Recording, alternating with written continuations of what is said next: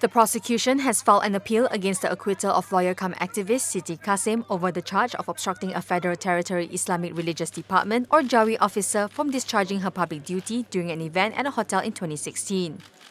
Siti's lawyer, A. Sahadeva, informed the press of the matter after case management in a lawsuit filed by Siti against Jawi before the High Court Judge, Judicial Commissioner Datuk Sri Latifah Mohamad Taha on Tuesday. The prosecution's appeal is set for mention on October 5th. The Magistrates Court acquitted and discharged Siti Kasim from the charge of obstructing the Jawi officer after finding the prosecution had failed to establish the case under Section 186 of the Penal Code.